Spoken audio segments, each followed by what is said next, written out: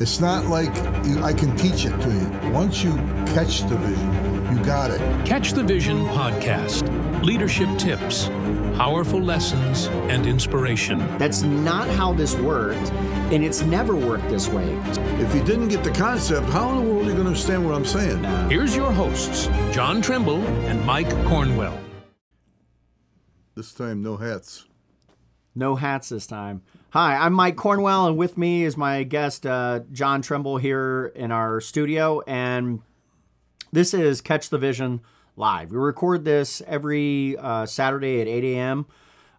So if you're watching this now, if you're live and you're seeing it, good morning. But you're probably not. You're probably not watching this live. But today we're going to talk about confidence. Confidence is something that is extremely important, and what I would like to try to do in this podcast is kind of break down confidence, talk about its place in leadership, and help to actually provide a path for you to build your own confidence. So that's what we're going to talk about today, John. And what I wanted to start this out, I don't remember what inspired me to choose this topic, but it's a super important topic for leadership. Mm-hmm. But I do know, and you could read any number of books that talk about, or speakers that talk about the importance of confidence with leading people, and people. I'm not going to say this with like perfect confidence, but I'm pretty sure people don't follow people who don't have confidence. Absolutely not. It just embeds additional doubt in somebody else because they may know even less, and they may have even less confidence. And then when you're kind of coming in and you don't have as much confidence as you should. Yeah, I agree with that, because if you don't exude some kind of confidence, people aren't going to pick up on confidence. They're not going to feel stable or maybe secure to follow you, because. Yeah. But something I've learned in leadership is that some people come up to me and say, who are you? You're so arrogant in what you believe, and you're bold about what you're saying. Yeah. And I tell them, don't mix up arrogance with confidence. Yeah. Because some people, you're so confident, you can't be that confident. Yes, I am. I'm not arrogant about it. I just am confident. I've already been through so much that there's certain confidence is done. It's a good point. I was starting to write in the description. I ended up deleting it, but something to talk about, because certain people will have this kind of view of like, oh, I should have confidence, and they mistake with pride. Yeah, very different. Confidence and pride are not the same thing. No, they're not. They're not even sort of the same thing. And I'd like to talk about like how you build confidence. And just like a really basic way, because every person out there every single person who's out there that's watching this, they need to build confidence. Mm-hmm. And, I'm, at least as of right now in 2024, I'm not like this internet guru guy who's going to talk about like your mindset, but I will, I thought you were. I will break into that a little bit, just in the sense of like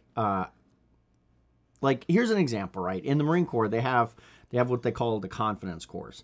And the confidence course, all it really is like just a bunch of wooden obstacles that they put together. And it's supposed to challenge you. If you got like fear of heights, there's a little bit like you got to kind of do balance beams that are like 20 feet in the air and stuff like that kind of stuff. And for sure, it does build confidence. It does not build... You don't feel confident when you're doing it, but that's sort of the point. And what you come away with understanding is that confidence is actually created by doing activities that you do not feel confident about. Mm-hmm. That's actually how it works. So a lot of people, they're like, oh, I don't have confidence, or I don't feel confident enough to do that. And it's like, well, that's why you have to do it. Yeah. Because confidence it comes from doing things. Oh, it's from experience. Experience builds confidence. I tried for once. My granddaughter was walking down a balance beam. I said, I can do that. So I got up there in that beam. I went, whoa, maybe I can't do this. 4 inches walking straight down a 4-inch beam. So I got up and I tried it, and then I went over parallel bars a little bit. This is way back. But then I got back on that beam, and I could make a few steps, then jump down. And then I got back up there. The more I did it, the more we get through some of these things, the more confident we feel.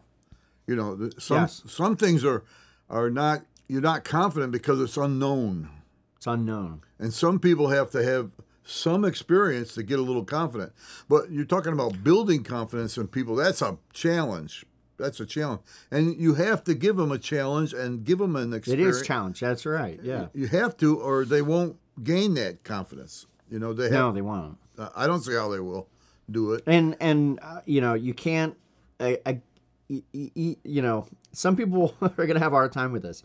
I'm trying to very thinly slice some of these ideas and to make them very clearly that they are not the same. They're not, and in many cases, they don't even overlap, even though they seem like they are, and they're mistaken. So, for example, confidence is not like not having fear. Not really. No. It's and it's the same thing with like courage. I would say confidence is getting a little closer to courage.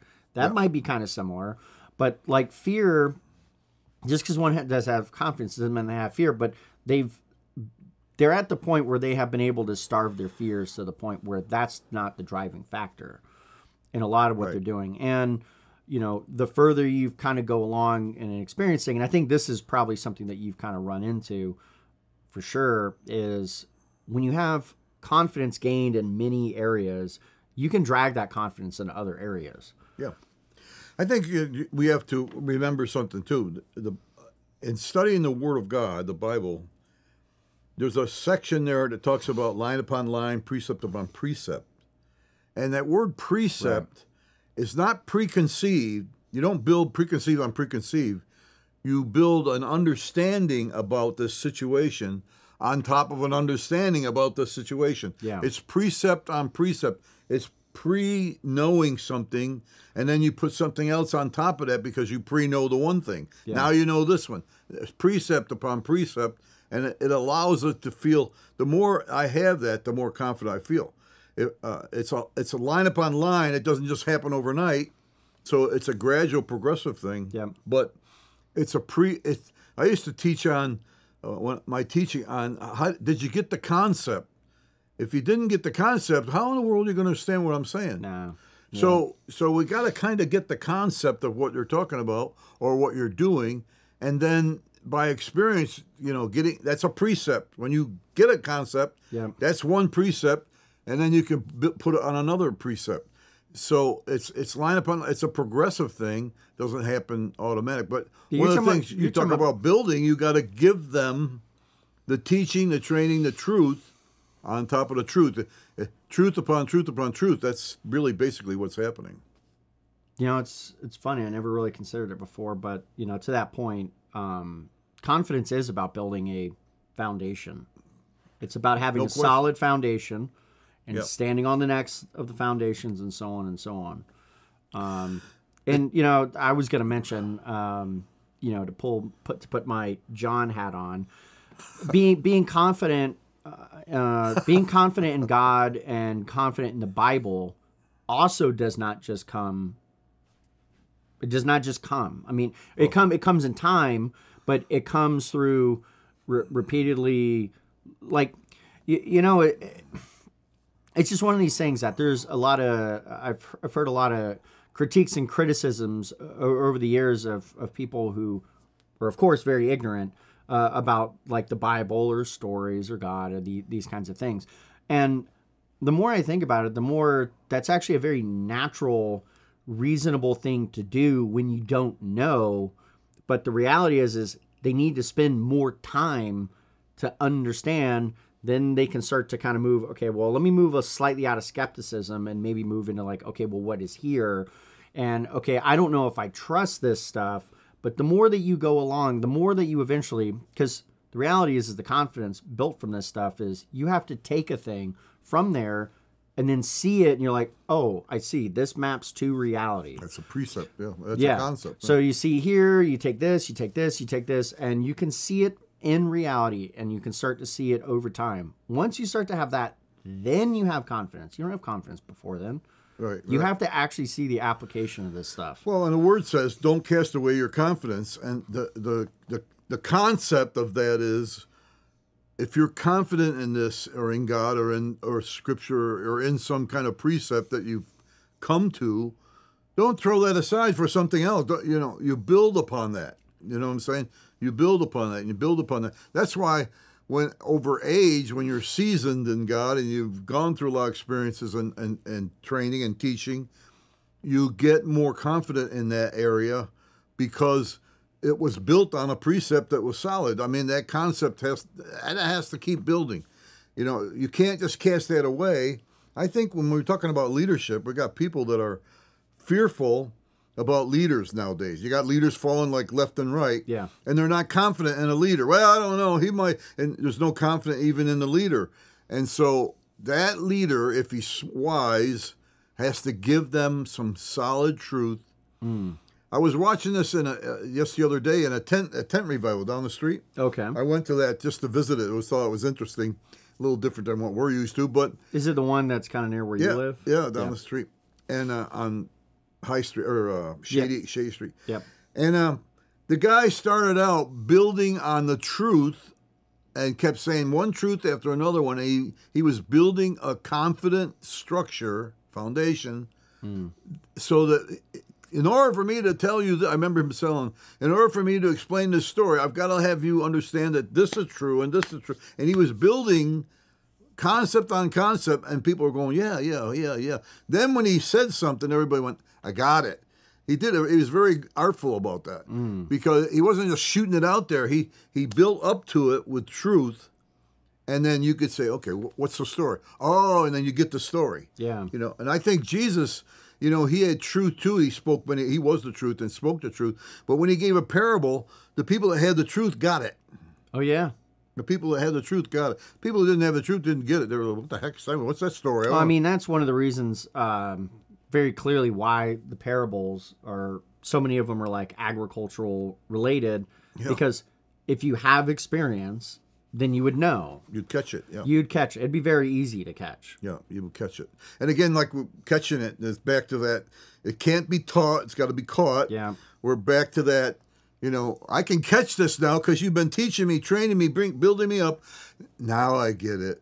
That's how that happens. It doesn't just, let me tell you this, oh, I got it. No, it doesn't quite work that way. We have to keep, Paul said, to be repetitious is not burdensome for me, and it's good for you because it's building upon line, precept upon precept, truth upon truth. And so pretty soon we go, I got it.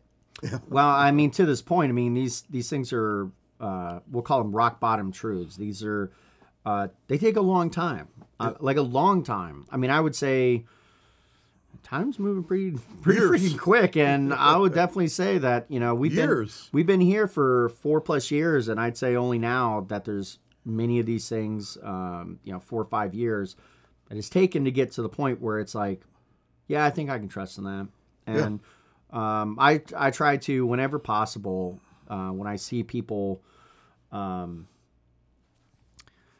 trying to think of an example. Like I now see the way people that I've known for many years, I see them in a new light in the way that they do things.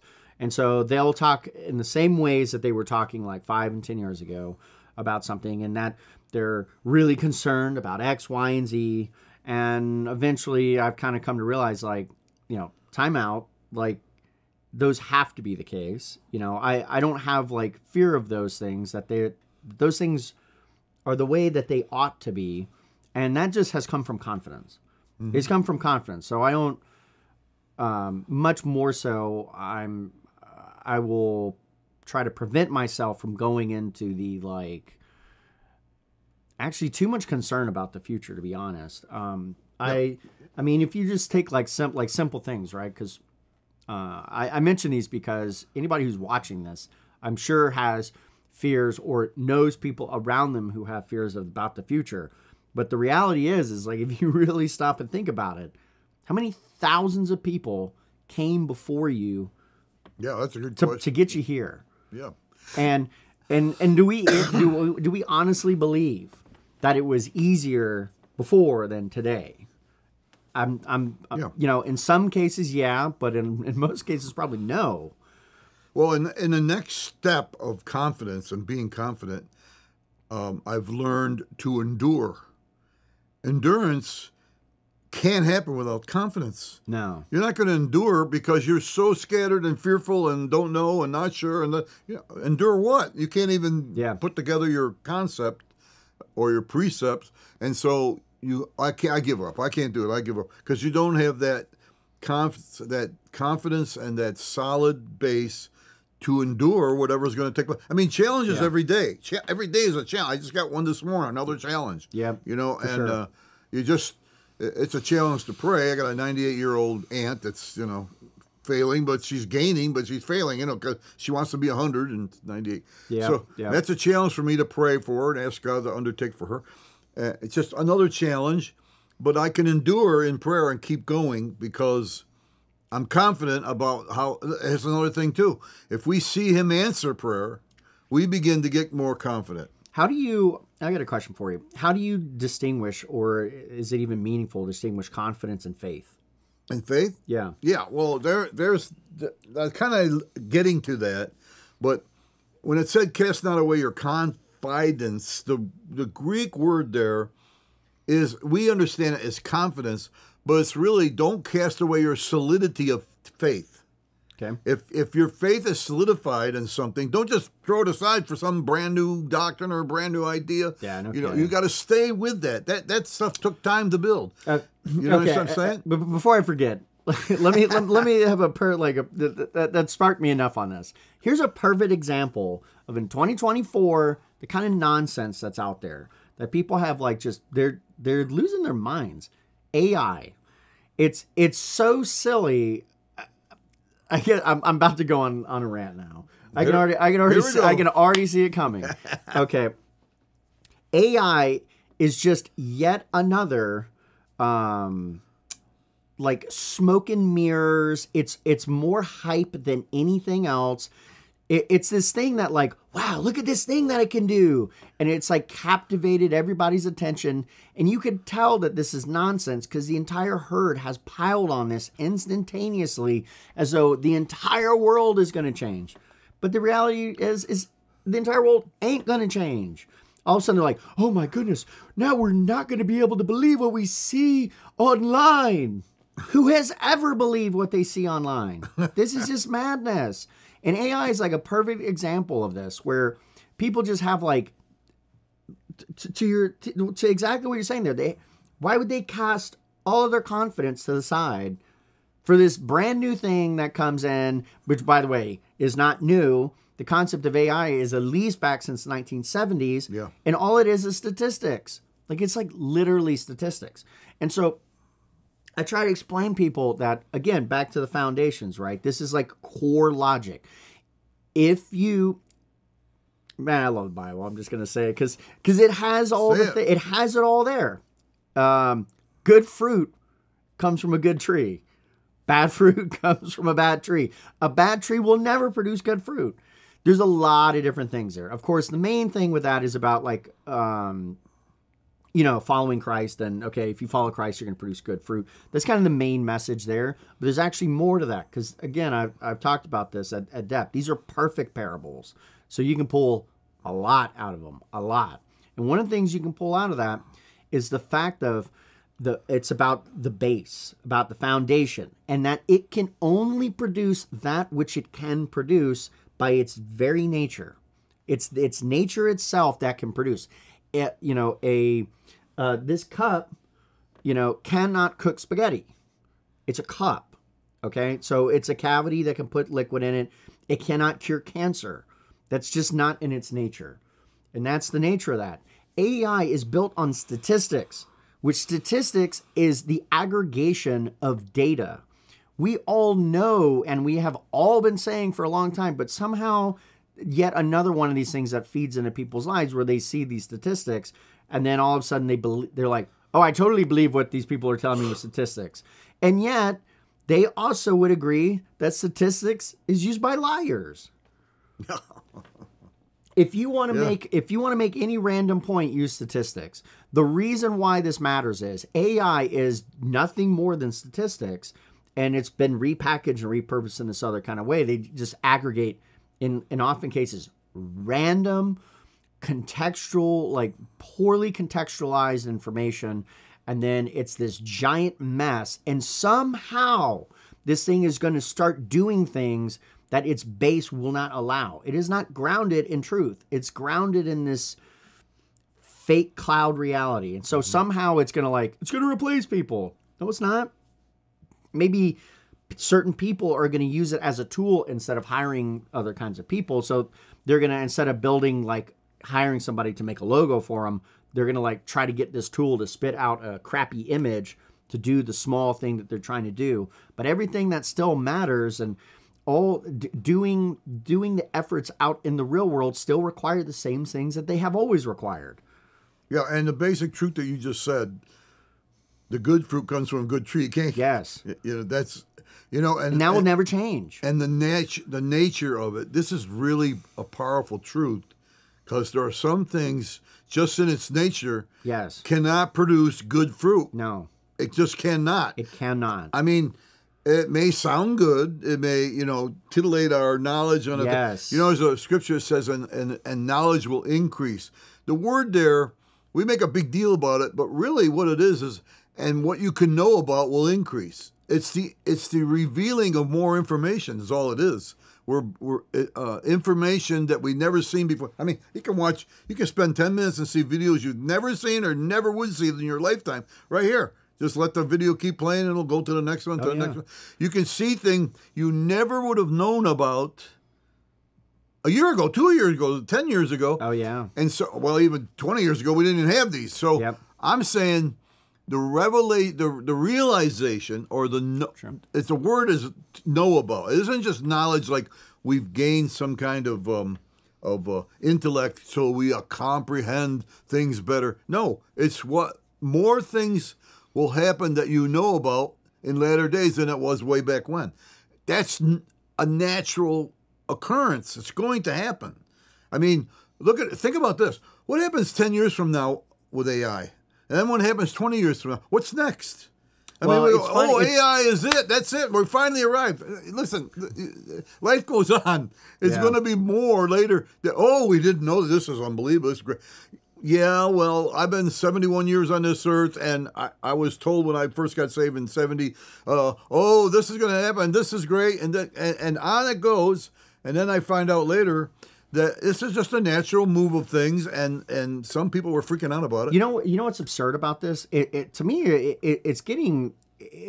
it's annoying because they seemingly people don't understand how these things have actually unfolded.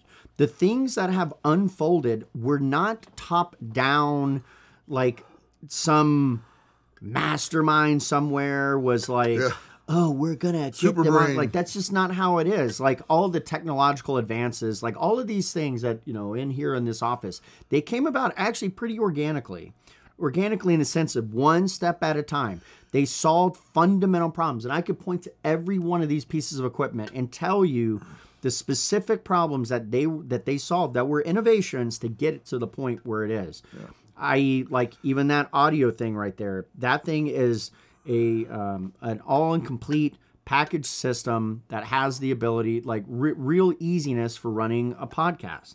That did not come about because somebody's like, we need this thing. It's like, no. That came about for needs. So it's the same thing with like automobiles. It was not some person who was just like, the automobile's going to transform the world. That's not what happened.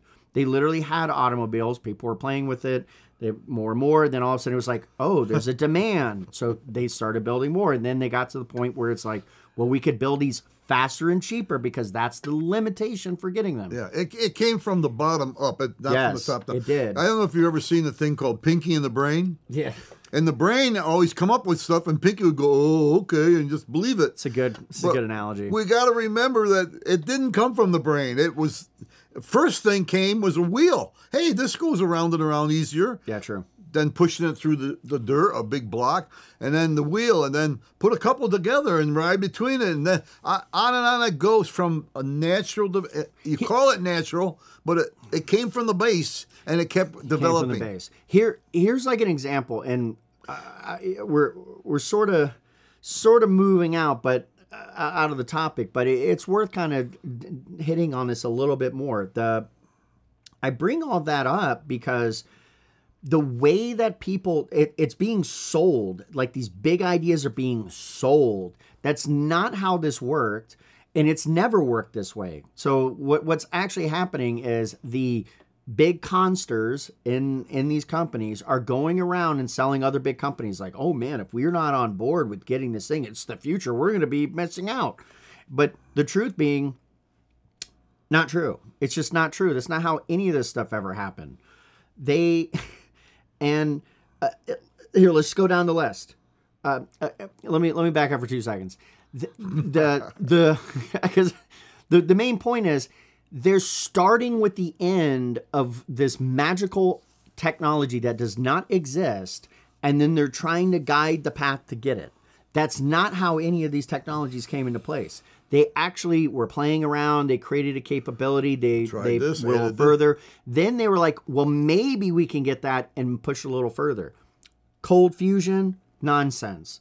AI, like taking over the world, like literally the concept of AI taking over the world came from Terminator. It's just a random fiction movie. No, it's not going to happen. Like literally people will talk about that AI is going to become sentient. It doesn't have the base by which would become sentient. It's not in its nature. It's not in its nature. It's not going to happen. It's not going to happen. But see, those are the kind of things, if you're not confident. That's why people want to have confidence. If you're not confident in God, and if you're not confident in your precepts and concepts that you've learned, you're going to hear these things take over the world, and you're going to get fearful. That's right. That's what I'm trying to say when I said that earlier. If you have confidence, you can get rid of a lot of fear.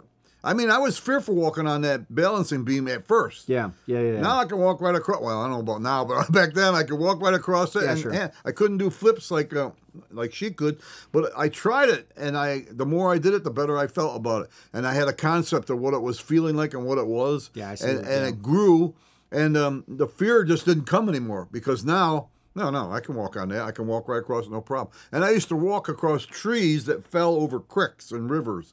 And we would walk right across the tree. And it was only, 8, 9 inches. And we would walk right across them, no problem. We got used to the fact. Now, did we fall into the creek sometimes? Yeah, we did. But we just had to learn and gain that confidence. And so I like what you're saying. It builds from the bottom up. It does. And confidence is that precept upon precept. It's something's on top of something. It didn't come from up here and I thought of it. Oh, I just thought of this. This is great. I mean, we do have thoughts, but they're added to what's there.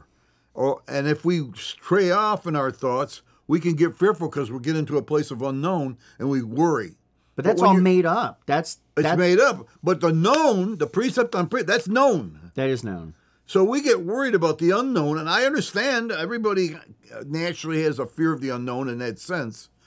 But this thing of confidence that you brought, it's really important because if you throw away your confidence that has great reward, the Bible says, you got to start again.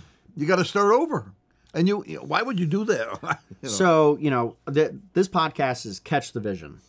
And one of the things I make really well known from personal mistakes and seeing other people making this mistake is when you got a vision, you've caught a vision and you're starting to run with it. The next thing that actually has to come is you have to, it is the base of leadership, in my opinion, would be, or at least my perspective, is the person who's carrying the vision.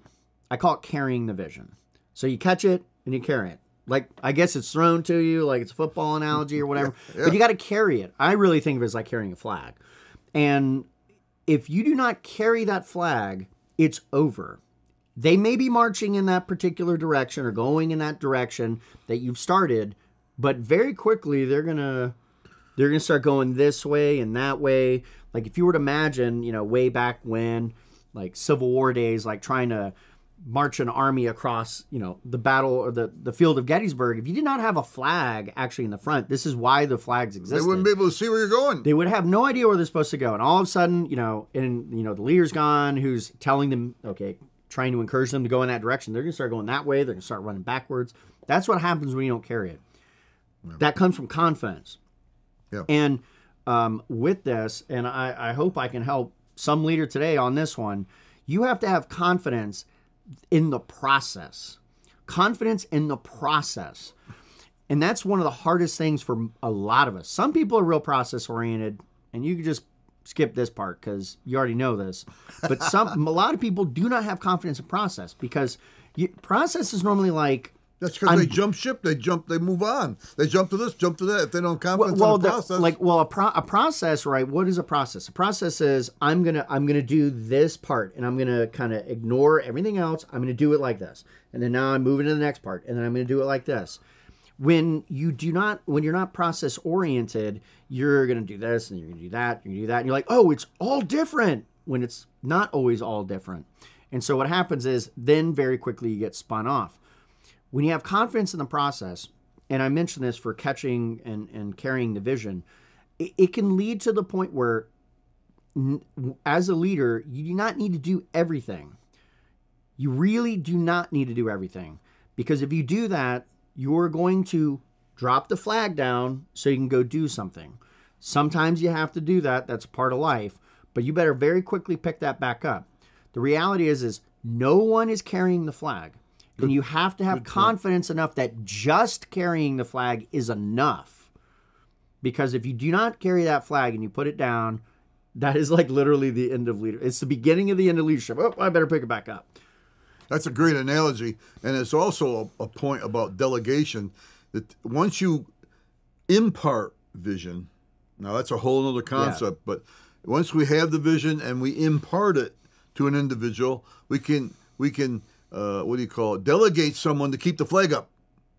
Yes. I'm still saying it's this way, but that guy's keeping the flag up because he's going with me. We have the vision and we're going this way. You're not always holding the flag because you got to do other things. No, literally the physical act of holding a flag, you could delegate that, but you better delegate that to somebody who's going to hold that flag up. They're going to hold who's got it. Yeah. They're going to hold that thing. They're going to do exactly what that flag is going over there come hell or high water. Yeah. Okay, I'm going to carry that flag.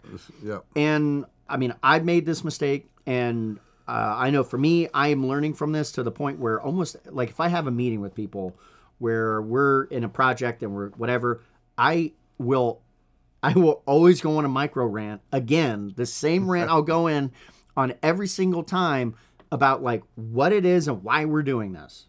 Every single time. And the reason is because it starts to gauge people's mind of how to, they were going to say this, but now they're going to spin it so that it's going towards a vision instead of just being an idea. Now it's an idea and there's kind of spinning it, how it can actually serve and support that vision. And again, and I've seen the results of this. Yeah. And again, to the scripture, they that don't have a vision dwell without restraint. They draw without a commitment to something. They no longer care, so they don't follow. And so when they have it and they're following you, and you're holding the flag up and they're following it, they care. Yes. They want to be that way. So and maybe not in the very first step, but no. If you iterate it a couple times, eventually they buy into it. Yeah, and when they start caring, now you've got a group. Now you got a group. Now you're not just leading yourself or going your way. You are a leader, whether you like it or not. Yes. So they're going to say, no, we care about this and we see it. We're going that way too. So they got to look at the flag. You got to look ahead. You got to look at the flag to know where you're going. It's very important. Someone else can hold the flag, but the leader is maintaining that flag. He's saying, this is why we're doing this. This is what we're doing. This is why we're going this way. Because we've caught that vision. I told you about it. You caught it. Onward we go. You can't just cast away your confidence. If you're confident in it, you stay with it. Otherwise, you're all over the place. Or you just decide to go somewhere else. Yeah. And you can't do that. I mean, listen, I know I know that there's people out there following every Tom, Dick, and Harry out there. And I ask them, Why are you jumping from church to church to church to meeting to meeting? You're all over the place. Oh, yeah. Settle down, get a hold of something, and build upon it, precept upon precept. You can ask them why they're going. They won't even know what to say to you. Oh, well, I don't know. Well, that looked good. This is not concept. This is not precept upon precept. This is willy-nilly, and you can't live that way. I know that you have to be open to God's leading and open to the things that are true, but you can't live willy-nilly. Willy-nilly is nothing. You're landing on nothing. Something he said there kind of really inspired me. The words irrational confidence come to mind. Super important. Yeah. And as in, you should have irrational confidence. And have to. I love the fact that I have the ability to rationalize. So I can pick up the Bible and create logic out of it. Of course, there is a logic, but there's also a beyond logic in it. Yeah. And it's super important because, again, back to confidence. If you stop and try to think your way into confidence, it doesn't work that way. In fact, the only way that it works is when you start feeding yourself. I guess they're like faith statements. Like I'm thinking like, okay, you go to the confidence course, right? There are these tall obstacles and you're like, oh my gosh, I'm going to go on there. You know how the mind goes. You're going to get on there and you're going to be like, what if this thing falls over? Yeah. So the only way that you can actually build confidence in that moment is you have to have an irrational belief, which is like, oh, they must have made this really strongly. Based on what evidence? You have no evidence to actually support that outside of just that you're on it and it hasn't yet fallen over. But the reason why this matters is because when you're going along, if you actually build, and this is now we're talking to the men out there, if you spend all your time doing logic, eventually something will blow it over because logic is very limited to your ability to gain confidence. And I've seen it day after day after day. Engineers, which some people call me an engineer. Like I don't really consider myself an engineer, but people who are like real engineers who are like bridges and this and that, they are afraid of their own shadow. And so the way they try to solve that is by getting more information. More information rarely gives you more confidence. And they're trying to like perfectly piece everything together. And if everything can be perfectly in line and I can perfectly understand it, then I'll be safe. Yeah. Which is like not true at all. Good luck with that. In fact, this is why I asked about faith. It's pretty clear faith, they're either synonymous or faith is such a major component to confidence that it's no question about it. You know, 60+%. People don't realize this. This is such a good topic, Mike, because you can't have faith. I see faith like when it says when you hear the word, okay, at the hearing of faith, and then you see it. You can't go where you can't see. So if you can't see it, you're not going there. I mean, a pitch black, no light room there. Go in there. They're going to say, I'm not going in there. Nobody goes there. They want light. They want some kind of something to be able them to see something. Yes. So they first have to hear. And when they hear, the ears, hearing what we hear, Paul said, what you heard in me and seen in me, do it. We have to hear it and see it, and then we can do it. And so the more we hear it and see it, the more we do it, we got confidence. Yes. That's how it works. We got to hear the word. We got to hear the command, the directive. We got to see it. Oh, okay. Go this way and turn left on the road. Oh, okay. We see it, and then we do it, and we gain confidence. It's a 1, 2, 3 thing. It's not like I just follow him, whatever he says, and I have confidence. No, you got to hear it. You've got to see it. Nobody goes where they don't see. I don't care. No, they don't. I don't care what kind of person or profession, whatever it is. If you can't see it, I mean, I can't tell you how many times I was in different groups and things when I was a kid, and I just couldn't see it, so I was not involved. I just couldn't see it. And then my teacher. How could you apply any energies? I just I couldn't. I mean, if you can't, like to your point here, how would you feel confident in anything that you're doing is of any help and not holding the thing back if you don't even know what it is? You can't. You've got to be able to have a comprehension that is hearing, seeing, and doing it. Yeah, it just has to be that way because we have ears two of them, by the way. So we're hearing, we have two eyes, seeing, and then we do. The doers of the word, that's hearing, seeing, doing. That kind of thing gives you confidence. If you're not hearing what's the right way to go on a topic, and you can't see it, I heard what he said, but I just don't see it. You're not going there. I don't care what anybody's like. You're just going to say, "Well, I'm kind of like in the room, but I'm not in the march. I'm not on my way there because I don't see it." Yeah. But when you hear it and you say, "Okay, I see that," you can go.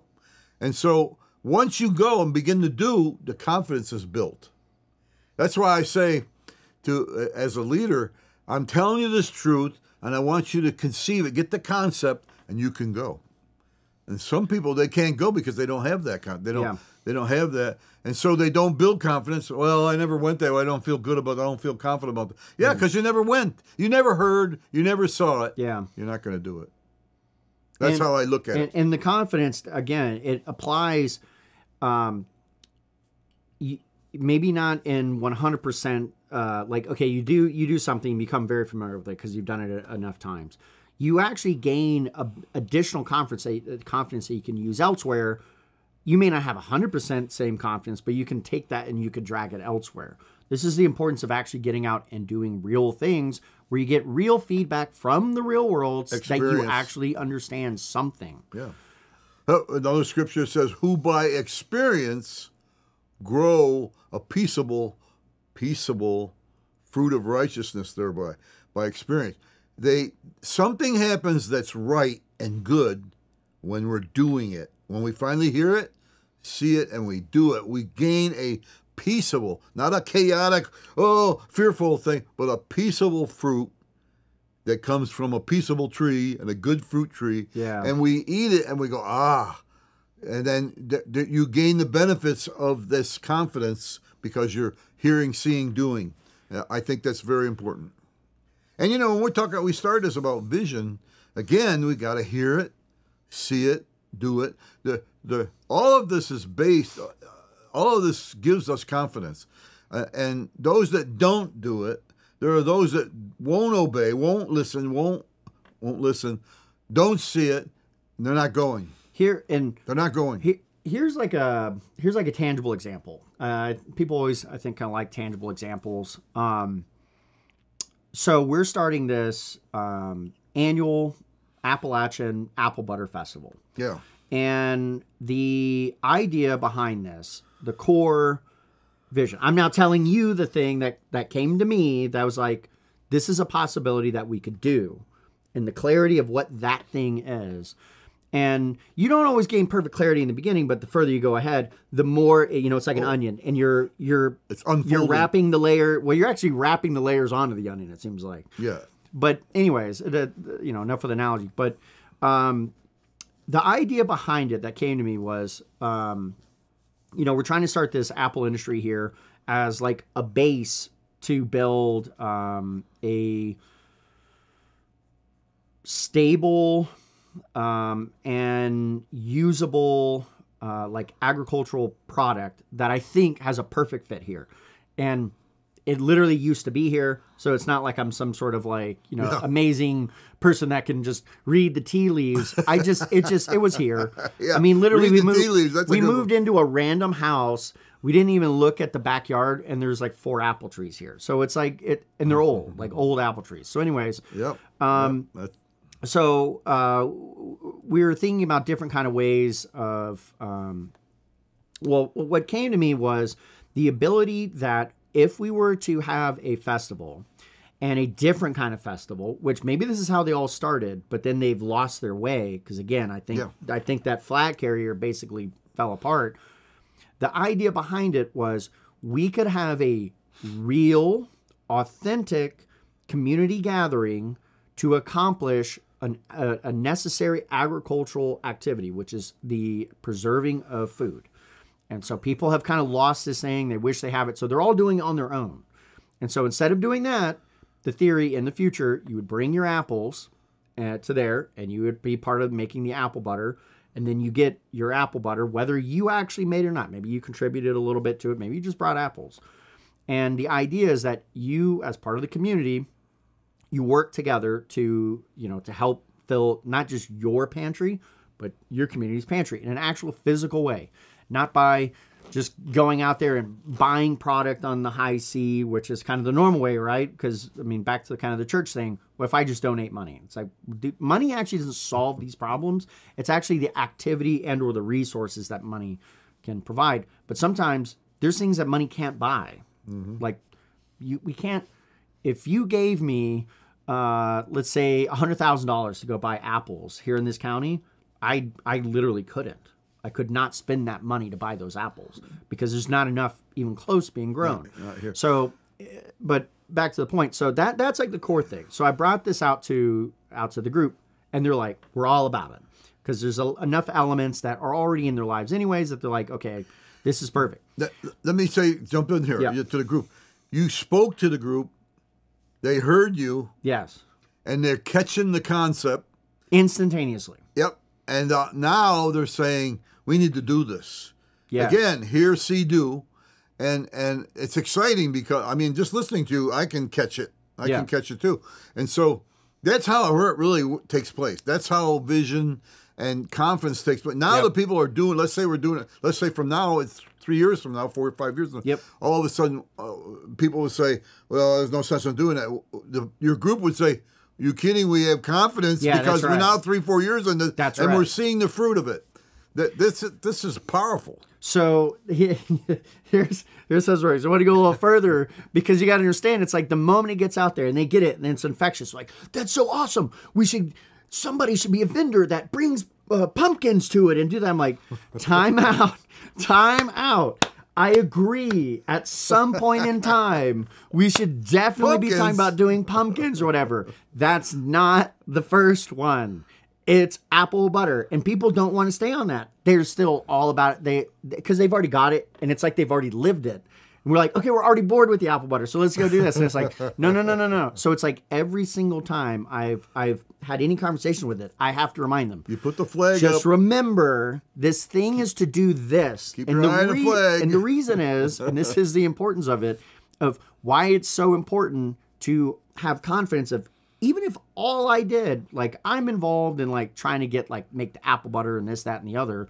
But if all I did was just hold the flag, it would happen. It would happen.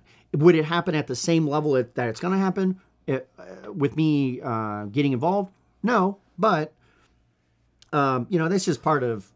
I'm not just going to throw random seeds down. I'm going to go over there and try to do a little bit of cultivation, but I probably will try to back up a little bit in the subsequent years because, we do need people who are going to particularly own these avenues that are in their kind of natural talents and stuff. But I will still be there holding flag. Remember, and the reason why I do that, if I do not do that, people are very quickly like, oh, instead of calling it the Apple Butter Festival, maybe we should call it the Winter Harvest Festival. No. And the reason is, it's like, I'm cool with it being about the Fall Harvest Festival. Like, that's kind of the general theme. But if we do not do this, we will not get that. We will get this mush of generalities that are just not that useful. Well, keeping back with, I always kind of laugh at we were at a place, they were having a strawberry festival. You couldn't find a strawberry in the county. Yeah, no. See, that's just ridiculous. They've lost their way, but they got to do it. The festival's about money now. It's no longer about strawberry. The Sunflower Festival here is a perfect example. You go there. You see any sunflowers? Literally, there's no sunflowers. There's no sunflowers. No one in the county even grows sunflowers. It's just, it's nonsense. And so what ends up happening is it's money. You started getting to it. What is it it like? It's like all these other festivals that are out there where you go there and you're like, there's some things you can buy. You just walk around. You're like, okay, I'll buy a funnel cake. Yeah. It's like, but then you leave. Or I'll buy a picture of a sunflower. You leave. You are not part of any community. There is no community there. It's just a bunch of vendors who go there that hopefully they sell some stuff, and you meet a couple people, but it's very shallow. Yeah. There's no community. There's none of that. I'm not Paper trying to thin, shallow. I'm not trying to sell all that, but I want to sell my festival. But it's just the point that from the literal second it came out of my mouth, it was caught and then dragged in a totally different direction. And it's like, no. Yeah. Like I will let you can do plenty of things, but you absolutely cannot carry this flag because you're going to be leading people completely into destruction. Yeah. And I have not said it to people out loud about that, but I have had to been a little forceful, to be honest, going like, we're not doing that. And all I'm doing is controlling just this one thing. If you want to do that, and I caution people because it's like your role in this, you've got a pretty important role. And if you don't focus on that, which is, by the way, their flag, like that's their space. If you don't focus on that, we're all going to fail. Yeah. Well, there's a spiritual lesson here. I don't know if you know the song, it's all about that bass, But I'm talking about B-A-S-E, bass. It's all about the base concept and the thing that you were saying, the thing that people caught and were seeing, and they're starting to do it. That can change by being more fuller. More fuller, yep. But you can't veer off that base. It's all about the base. If you lose the base, where's the sunflowers? Where's the sunflower fields? They totally lost I can't even see. I got a couple growing in my backyard because my bird seed fell over. A couple of the seeds were sunflowers, but that's about all the sunflower there is. And and some of the internals of these things, they don't understand clearly what the vision, like what a I'm just seeing like somebody long in the distance can mess up my festival, right? But the reality is like the vision is the heartbeat. It's the thing that's like it's bringing the people in because they want the vision. When they can't, like the problem with the fall festival idea is what the hell is that? It's too generic. And so for them with the Sunflower Festival, the problem that they have is what is the vision of that thing? Because it started a long time ago, but it got lost its way. Correct. But there still is a vision because there's still a person who is continually making sure that every year we do this. So it's money-minded now. That's the point. They've lost that's what it is. So what are you going to get? You're going to get people where that's their vision. Yeah. You see what I mean? Yeah. That's the vision that they're looking for. Well, maybe if I go there, we're going to make a bunch of money. And then they go there and they're like, I don't really make any money. You leave like... It's all about money again, and we don't want that. And I'll tell you, the people, I have not, next time I go, I might actually start asking people so I can gain a little bit of knowledge. But I'm certain the people who have the greatest, the greatest experience, like from a vendor perspective, are probably the people who are perfectly in line with that vision. They are there to make money, the end. The end. And the reason why I mention that is... the people who are there, like selling art, like when you have art and you're selling it, it's not just about money. It's also about art. But then you have the people who are like, they just have t-shirts. Yeah. Those people are killing it. And I see, and like my wife's like, why would people be out there? I'm like, I don't know, but they are. Well, it's the thing I said, talking about Christian music and some other endeavors. You take the money out, you don't see them. You don't see them. You don't see these artists out there singing when the money's gone. There's no money in it. They leave that. I see. But the first commitment was to worship God. They were sharing about worship and who God is. Yes, we see how great God is, and we're starting to worship Him and singing these songs. And you see, it's about the bass. You got to stick with the bass because when they lose that bass, they lose their way. Now it's about money. Same with the festival. Now it's about money. But it can't be just about the money, it cannot be because about what money. happens is you've lost a directive, and this is what's happening in the churches. We lost our vision. We don't care no more. We don't care if it keeps on going. It's just money making. We don't care no more. We lost the vision, and that's a sad thing. At this place I was telling you, it was a strawberry festival. You couldn't find a strawberry in the county, which is crazy because other people, new blood coming into that festival concept, they are expecting strawberries. I promise you, when we... Well, they had to be imported. They had to be imported. Do they actually have strawberries? They had to import. Okay. At least they had that. But here, they don't even have sunflowers. I know you can't import them too well. They don't have, they don't even have like artists creating sunflowers. They don't have any concept of a sunflower there. Why even call it a sunflower festival? Well, what's the other one? Cranberry. You see a cranberry No, bog? there's I know not. there's some in some parts in Tennessee, cranberry bog, but again, Well, they used to. I Again, know. now is the origin of it, and that's right, and that's it fine. lost its way. It did lose its way, and the reality is, I'm not gonna.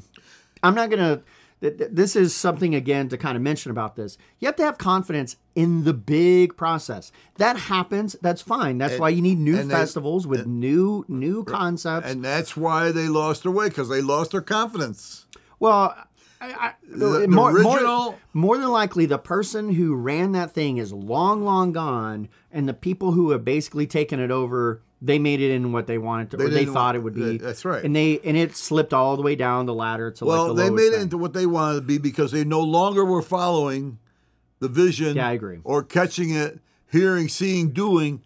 That confidence is what I'm talking about. They lose that connection to the vision. I don't think I know any of our friends who are actually vendors there anymore. What? Who are vendors there? I don't know any of them. I don't either. We're not. I mean, we go to meet. I go to find. Hey, how you doing? Hey, how you doing? But I didn't buy anything this year. I just walked through it. Yeah. So, this is a spiritual lesson here. It's really true. If we cast away our confidence is connected to the hearing, seeing, doing. If we're hearing, seeing it, I mean, you barely got it out of your mouth. People were seeing it. You're about to do it, and you get involved. You got confidence about it. Oh, And yeah. You can't get rid of that if you're going to keep going. You understand what I'm saying? Yeah. Yes, you can throw away your confidence and other things. I'm not talking about generalization. I'm talking about if you're in the vision, you hear it, you see it, you do it, you're in a confidence, and don't throw that away. Don't throw that confidence away. That knowing about and understanding about this is powerful and has to keep going. Or it dies, or it turns into a Juneberry festival because there are no Juneberries. That's right. I'd agree. And we know that we don't want that, but we have to stay back to the basics. It's about the BASE. It's all about the base. And that's where you started. To this point, right? Starting this festival. Sure, I would like this thing to become big or whatever, but at the end of the day, if it is even just for us and around here, that's fine too, because the purpose of it has a grounded in reality, like we want those things. Yeah. Some people want more apple butter than other people. That's fine until they start to realize that we live in a place that is all about apple butter for a reason. Like, I can't help speed. I'm trying to speed people up to like, I truly believe that when you move to a location and there's like deep-seated traditions there, you should not just cast them aside willy-nilly. Now, certainly there's some reasons to not do certain kinds of traditions, but something that's like apples in this region, you shouldn't just like cast it aside. Because people are like, I don't like apples. You shouldn't move, to be perfectly honest. Because the fact that they could just grow anywhere, like I've seen them growing next to the dumpsters. That like literally somebody threw an apple out and a tree popped up and good fruit came from it. I mean, I don't know how to make it any more plain to you. I've been throughout the entire Southeast. I have never seen that. Never. Well, Mike, I'm going to say something else too, because the people that are, quote, following you, hearing you, caught the concept, want to do it, there's something very, very important about that formula that I want to say that you're not probably going to say or like, but there's got to be something about you that did not automatically turn somebody off and turn somebody away. The leader, we're talking about leadership, everything rises and falls on leadership. The leader makes a difference too. I mean, yes, we have to hear and see and do, and you have to impart it, share it, get it across. People hear it, they see it, they do it. But the leader is a very, very important. And you're the... Yeah, I do. I see in you a leader that has thought deeply about this stuff and is conceptualizing it. And so when you share it, people catch it. People get a hold of it. That's very, very important. Because if I don't want to say this in the wrong way, if the leader doesn't sell himself and I don't like the person, I'm probably not going to get in there. And they gotta. There's also an acceptance of the leader that's involved. That's the leader, the point man, the person that's out there. Because he's got to have something.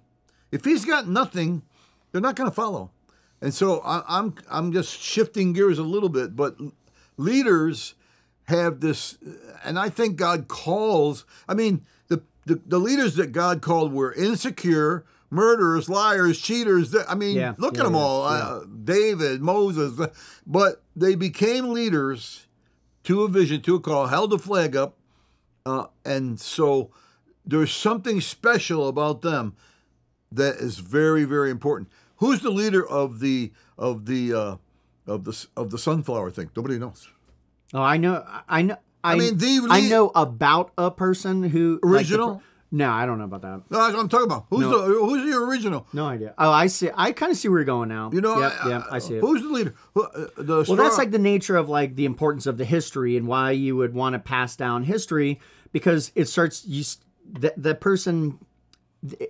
It's the context that then created the vision, and that helps kind of shield it over time. Well, you got people saying the festival is going on for 150 years. I think back in 1850, they got together 2 or 3 families and did what you're doing. That's right. And this is how it developed. You can't tell me that look how it's devolved. Festival is 150 years old, and there's not one sunflower anywhere. Somebody missed the boat here somewhere. It got dragged off to a different thing. You see what we're saying? It's a very good example. So we've got to not throw away our confidence. We've got to not. I'll tell you, and lose the vision. I feel very confident in saying this. It's because that festival is managed. It's a management endeavor. I'm fairly certain the person who runs it, because I've kind of heard, they're a freaking asshole. Well, they're running a festival. They're not running a... No, they're managing this thing that it's like, every year we got to do that. I'm sure, like, talking to this person, they're like, we have to do it. Why? What value is any of this crap? Does it? Maybe for them. Yeah. There's a lot of self-perpetuating organizations. We've been to like 4 festivals around here. I am not interested in any of this crap, because it's the same stuff, literally. And I'm not the only person who says this, because people come up like, it's all just the same stuff. Well, yeah, it's the same literally, it's the same vendors who go from place to place. There's nothing unique about them. The one in Trade is kind of interesting. You know, it's kind of like a Native American festival, so they got some stuff there. They're still getting across at the Trade thing. They're still getting across the basic concept that began it. Yeah, I think so. That's important. That's what I'm saying. The Sunflower Group do not. I don't know what the basic reason. I have no idea. Did 100 years ago a bunch of people with sunflowers got together and I don't know. It's a good question. Nobody knows. Did they mill sunflowers? We don't have no idea what the reason is. Did they do it to find out which one's the biggest one? You know, I don't know. Well, don't cast away your confidence. Don't quit, because in time you'll become a festival. I don't know if that's what I want to be known for, but no. Whatever. I don't know if you're actually, if you're ever actually known for the thing in which you want to be known for. I think probably not. So yeah, I mean, I'm glad we talked about this confidence. I actually had kind of low confidence that I would even know what the heck we were going to talk about coming in here. Exactly. But whatever, you go and do it anyways. Well, I thought about this too. I'm glad you said that, because if you've noticed this, once we get rolling, we get across a concept and a truth. Yeah. And if you catch that out there, say something, because we're like you in the same boat, Mike and I. We're endeavoring to go toward it's about leadership and catching the vision, and more it unfolds this truth about how we get there. And I'm sharing my experiences in one sense. He has done it in his sense. Yep. And that should be beneficial to you. It should increase your faith. It should help you grow from faith to faith, I think. From a faith in one thing to another faith in another thing. Yep. These are very important concepts that we shared today that I think are crucial. I didn't come knowing all this stuff, but as we unfold it and talk about it, we become understanding of what it was that got us going. Well, to that point, one of the aspects of what we're doing, and I found this out writing my book, right? It's one of those things like, how do you know how to write a book? I don't know. You just start writing and it just starts coming out. But what it is we are sort of formalizing and verbalizing and forward braining these things that are happening natural around us. Yeah. And using the foundations that we have come to already trust, how these things basically sit on top of that. I mean, I know for a fact that leadership comes from the Bible. I mean, it is mentioned in the Bible many times. One of the projects I've wanted to hop on, I don't know how the heck I'm going to find time for this, is to write a book on leadership in the Bible and doing it as kind of like a pretty thorough thing. I started having my wife kind of recently read through kind of the whole Bible. And I was like, hey, as a task while you're reading, everything that's related to like these parts about leadership, make little notes on. That lasted like 1 week. Yeah. So she's already been through the book, and it's like, well, we got to like start this project over and go find all these different places. But I don't know, maybe I can use ChatGPT to do that. Yeah. Use AI. I understand it. I have 50, 60 notes just on my phone along these topics of leadership because I've been working on this for years and didn't even know I was. Okay. Well, we should definitely bring up one of these next week. And I'm working on like an outline that we can look at, but I'm so we can kind of pick and choose. But these concepts are very important because without them, people lose their way. Yes. People lose their way. They just exist.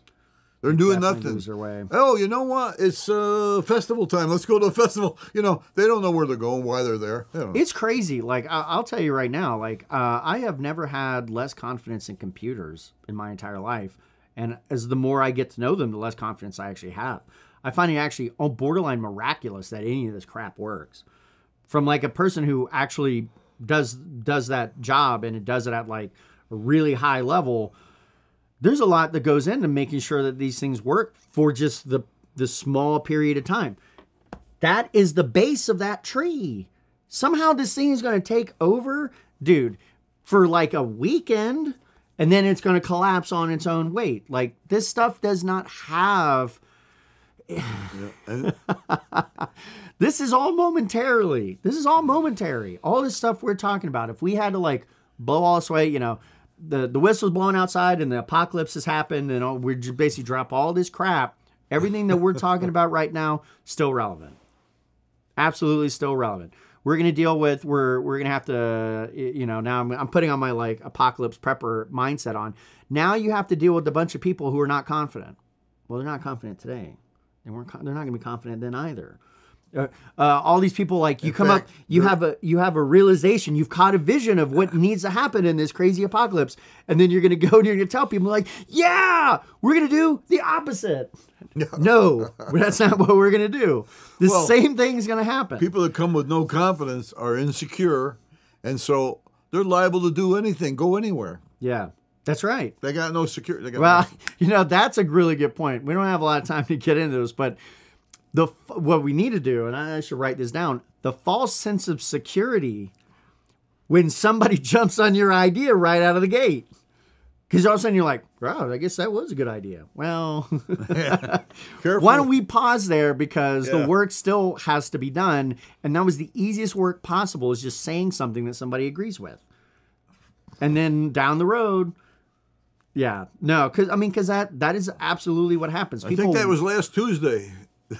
People do that. They want to, like, a leader will totally get into a trap where all of a sudden they think, oh, they're going to gain a false sense of confidence that this is going to happen because people right out of the gate adopted it, and then they're going to find out, they're going to get frustrated, which I have many times. Well, why aren't these things happening? Yes. Well, dude, you got to be rallying people. I think next time we could talk about false senses of security, of leadership. There's a lot of false stuff that we're resting on and thinking is true. It's not true. That's a good point. You know what I'm saying? I got it written down. Oh, you do got it written down. I got it written down, yeah, because one of the things about talking about stuff is to expose what is false and what is true. True, false. And some of these false concepts, false ideas, and I guess it's false concepts. I don't know what other word to use. We got to expose them and say, look, this is not true. It's out there. People have heard about it, but it's based. The nature of its base is zero. It's not good. Yes, and it's going to end up nothing. And so one day we'll get to that. I think I'll say, leaving this podcast right now, I'd say the big thing I came away with is good tree, good fruit, bad tree, bad fruit. I mean, that parable like really sticks out of mind here. That's the way it is. That's the truth. And we can't get away from it. No, you can't. I mean, good tree does not give bad fruit. I haven't seen bad fruit, but I wouldn't pick it. I've never seen bad fruit come from a good tree. It's not going to happen. I mean, even and 2 + 2 = 4, and it's for quite a while now that's been true. I don't think that you do a lot of Bible quoting. That's not there. just I can prove that's there. It's just in concept, not in literal. Of course. Yeah. So said Paul. 2 + 2 is 4. This is the concept. If we sparked any of something in you, we definitely want to hear it. Please do. Definitely, we want to get the comments. We want to hear from you. We know you're out there watching, Brian. If you're not making a comment on this podcast, we will take a personal offense to this. Yeah, we're gonna take you apart.